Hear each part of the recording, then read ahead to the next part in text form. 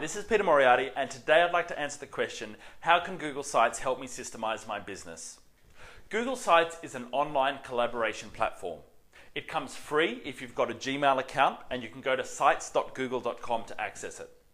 If you have a Google Apps account, it's also included as part of Google Apps. Now, Google Sites is an online platform that you can build a wiki for your internal business. What this means is, if you've ever used Wikipedia, which is an online user-generated collaboration platform that's public, or if you've ever used a website content manager like, say, WordPress, which allows you to add and edit your own pages to your website, Google Sites sits a little bit in between. What Google Sites allows you to do is create a private website just for your team in your organization. Google Sites will then allow you to upload content, pages, calendars, lists, data, information. You can upload files, and this is a place where all of your staff can connect to, search, and find information that they need. This is a great place for recording systems and processes for your business. Most companies, when they start to systemize, will start writing down lists of how you get things done in the business. You'll have checklists, you'll have instructions, and typically these are stored in a Microsoft Word document, and they're hidden somewhere far away in the company drive, stored in a set of folders.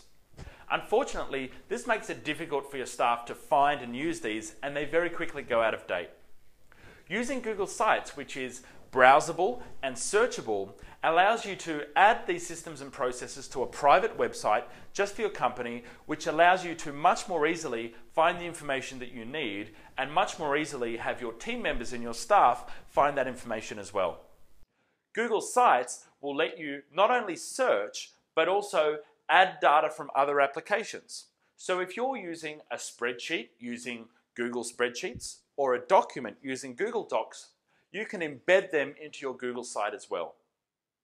Google Site is a great platform to foster innovation and contribution from your team.